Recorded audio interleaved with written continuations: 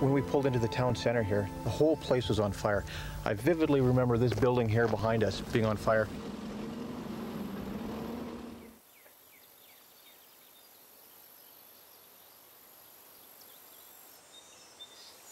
The whole area just smelled of ethnic cleansing.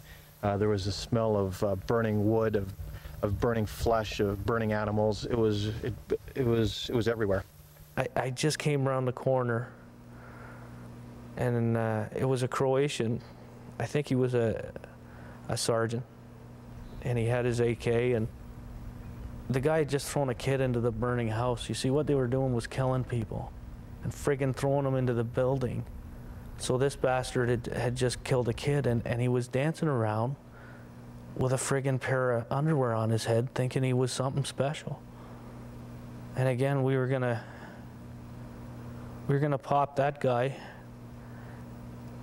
and he just put his rifle on the ground, and then his platoon came around the corner, and they were all kind of standing around laughing, and they had bundles of stuff from the house, the cutlery, the silver, anything that was worth money they had in these big bags, and it was just like they'd been on a shopping trip.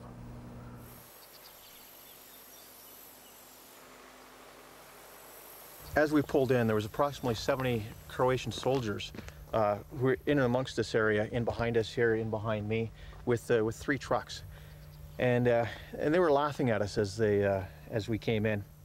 And they erased that whole place. There was nothing left. There was nothing left alive in the pocket.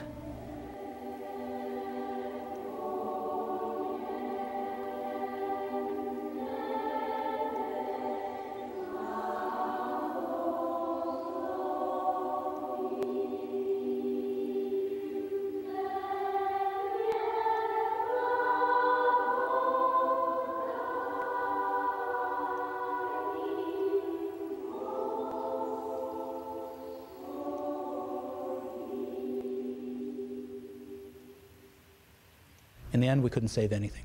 They had had a very well orchestrated program. They had brought in wood from outside to seed the fires.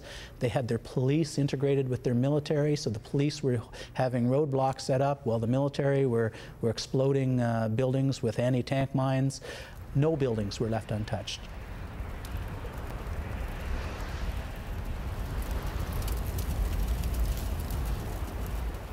They don't care, they're going to kill everything, and they did.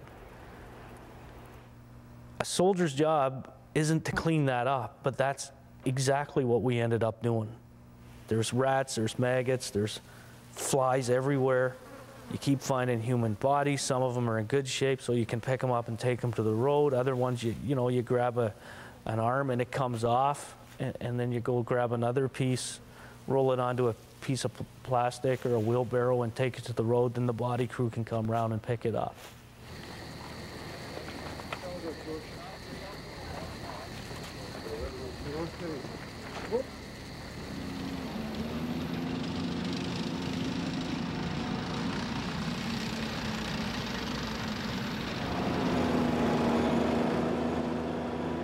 We left the pocket, went into camp. They gave us a bunch of beer and some lobsters. We ate that, we threw it up because we weren't used to fresh food anymore. We'd been eating IMPs.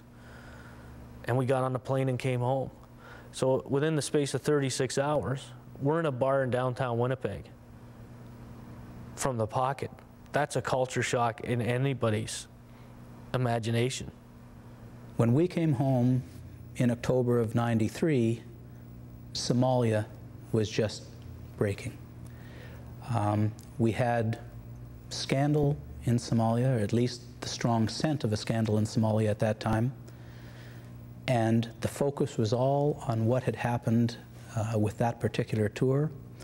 And not even the entire Somalia tour, just the bad part of that tour. And I think it's fair to say that for the next 2 years, that consumed most of the focus of the public's attention on the military. And all of the other things that had happened, including our tour, were cast into the background. The fact is that the Medak pocket battle was kept quiet for over 2 years just because they thought, well, gee, we shouldn't be telling the Canadian public we're actually killing people for peace. I mean, somebody's raping and murdering and nailing babies to boards or whatever, and Canadian soldiers stop that, and while they're stopping it, they have to kill a few people. I think probably the Canadian public can live with that, providing it was for a just cause. And it would have been easy to explain that just cause.